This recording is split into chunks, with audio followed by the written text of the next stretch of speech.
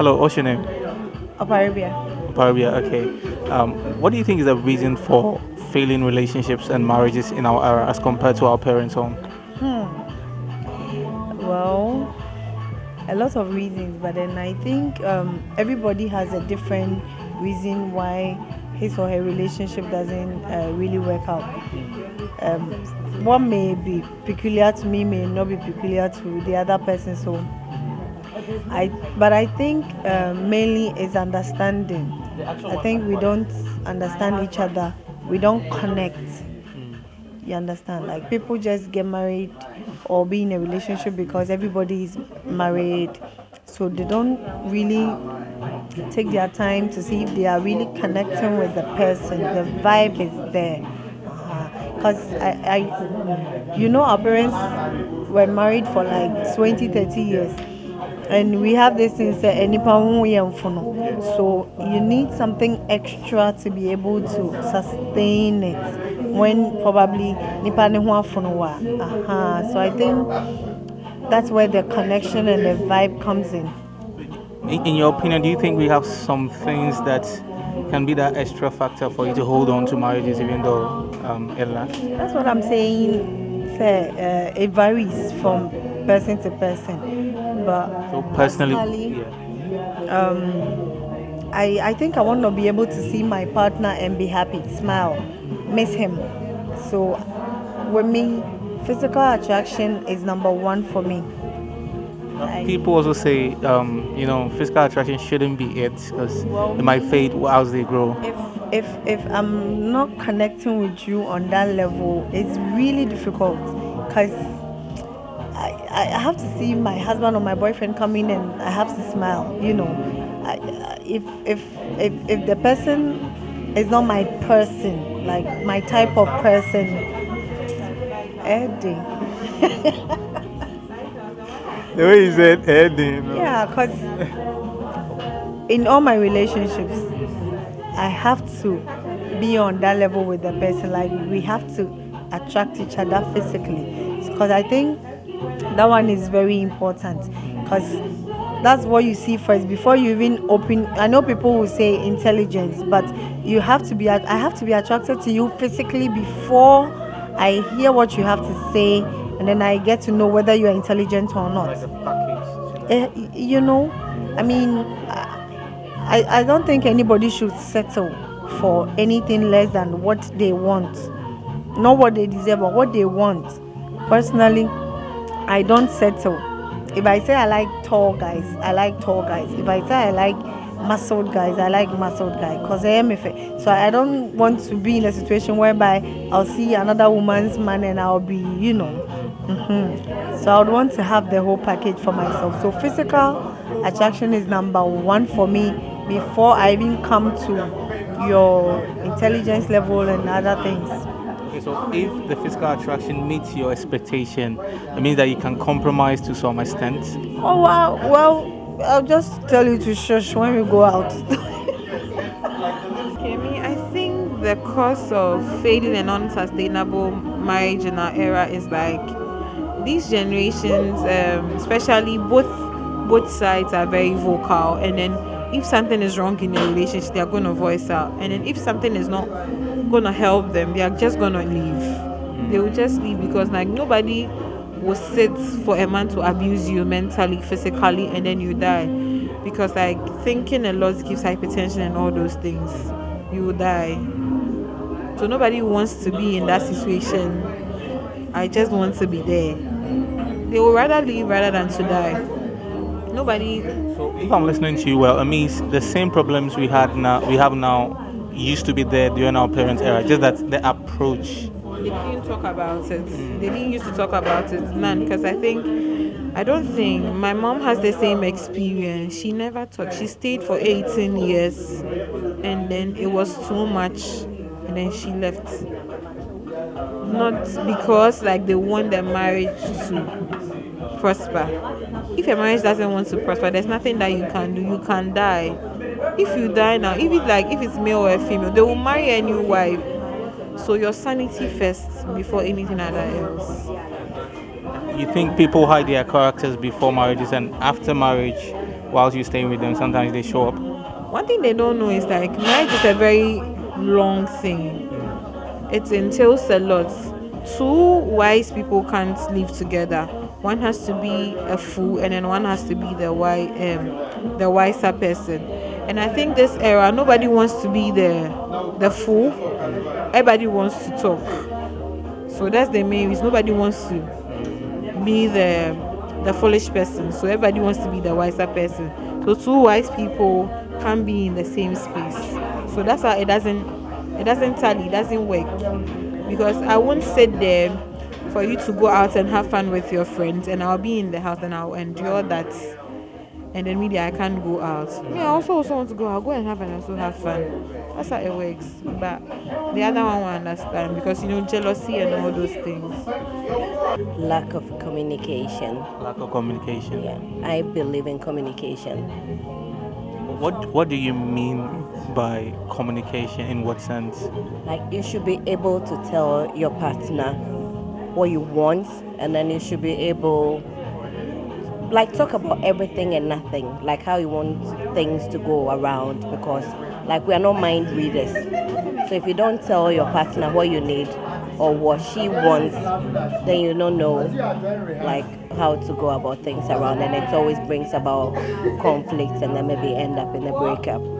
Yeah. Some people also say that they expect their partners to sort of know them when they've lived for a while, so they choose not to maybe use silence treatment and stuff to sort of communicate their displeasure on issues. Do you think it's the right way to go? No, it's not the right way to go at all, because you can stay. We are human beings. We grow, we adapt new cultures. Me personally, I'm a Ghanaian, but I've not been around for like 23 years. So for me to live with a Ghanaian man, it's going to be a bit hard. Like, he really needs to know, like, I believe in equality. Everything should be equal. And I'm very variable. Like, when I want something, I tell you how I want it. Even in bed, I have to tell you how I want it so you can satisfy me. Because if you can't satisfy me, then I don't know what I'm going to do with you.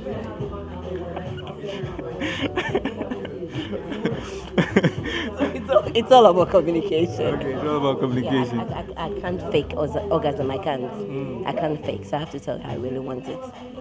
Yeah. Okay. But when it comes to communication, I feel there are actually ways. Some people are naturally not good with bringing up their emotions to their partners to talk about it. So in case you meet somebody like that, how do you think, or what advice will you give to someone that's with someone that are not good with communicating their emotions? You can teach your partner everything. As we're a human being, just like teaching a child how to talk and everything. A grown-ass man, it's very easy. During like the early stages of the relationship, you can tell the person, this is me, and I really want you to tell me if there's something bothering you, if I'm doing something wrong and you don't like it. I would really like if you can tell me. Yeah. So I think I don't know, but to me it's very easy. I can get people to talk. That is me. Yeah. Because you prize communication above everything else. Above everything. For me, I think the lack of communication in relationships.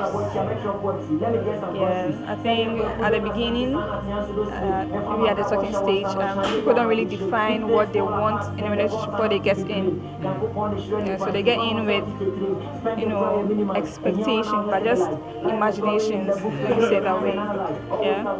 So they sort of don't have proper communication with their partner on what they actually want. Yeah, I think before you get in a relationship, you should actually know what you want. You have to tell the person what you want, so the person doesn't miss it. I just think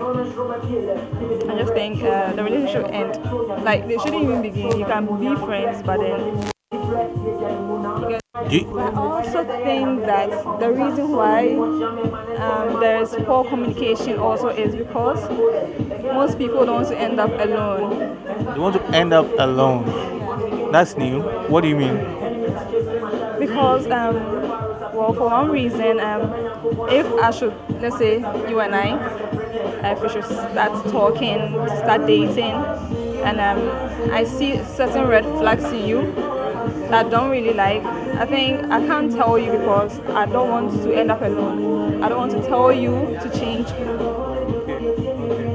yeah, so he would leave. But then I think the whole issue is just loneliness. People can't be alone. That's what I think.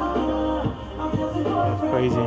That's crazy. So like they sort of have to even endure abusive relationship because they don't want to be alone. They sort of have to endure abusive relationships because they don't want to be alone.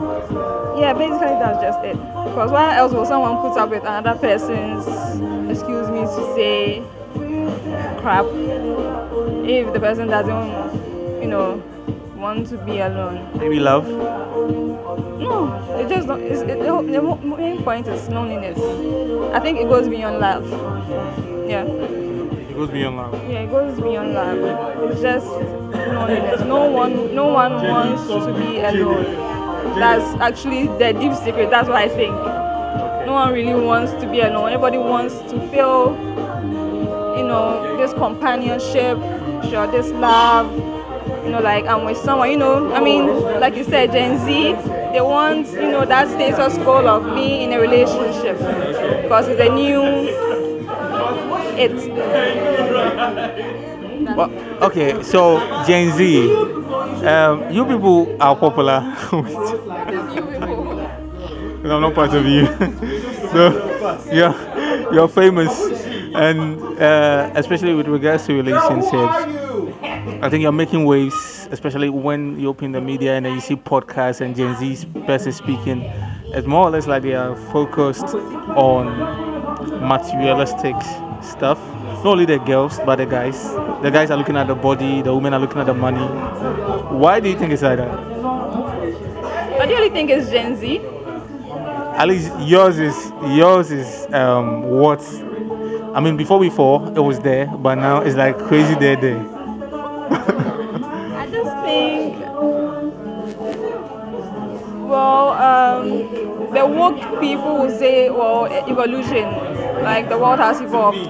I don't really think it's a Gen Z problem. Yeah, but it's a people's problem. It's a modern day problem. Let me say it that way. I think you're trying to do damage control for your people. No. But, okay, I can say this generation is, morality has declined totally. But then, that's what I'm saying. People will say, the woke people will say, we are evolving. So, like how someone will say, probably, excuse me to say, I will not say it because it might, will it be Ed? I hope not. What are you trying to say? You can say it another way.